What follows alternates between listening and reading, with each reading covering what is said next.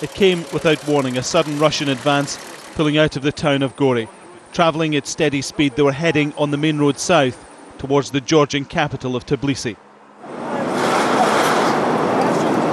If this was an invasion, it was slow and lacked aggression. The convoy snaked back for almost a kilometre. It included armoured personnel carriers, supply trucks and big artillery guns. The Russians said they weren't in Gori. This is the proof they were. And now they're on the road towards Tbilisi.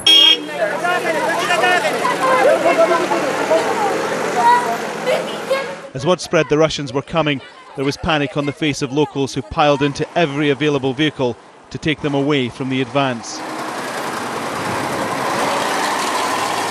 On and on it pushed, kilometre after kilometre further into Georgian territory, challenging and provoking. From the capital Tbilisi, a convoy of Georgian Special Forces soldiers was sent. Suddenly, 15 kilometres from the Russians, they pulled to the side of the road and turned back to Tbilisi. The Russians came to a halt near Orjasani, 15 kilometres out of Gori. The vehicles turned off the main road south and set up camp in a field. We were told the commander was awaiting further instructions. The day in Gori started with rumours of an imminent Russian arrival. Lily Lamsadze had just returned home after the bombing which hammered Gori for days. But soon she'd picked up a few belongings in a carrier bag and with a worried look on her face was running away again. I just got back this morning, but I'm getting out.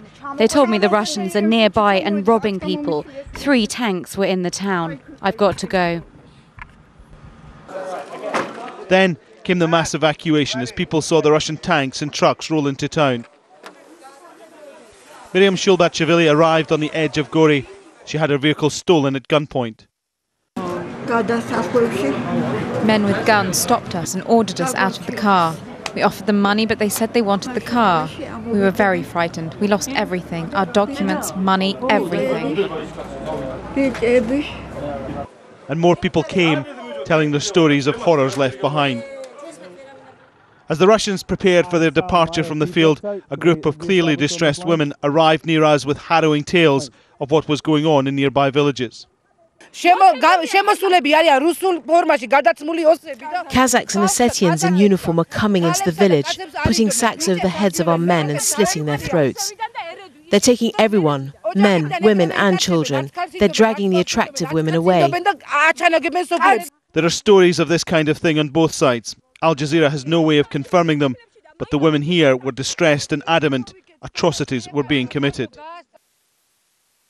And then suddenly the Russians were on the move again, the long line of vehicles snaking from their positions, heading back to Gori and beyond.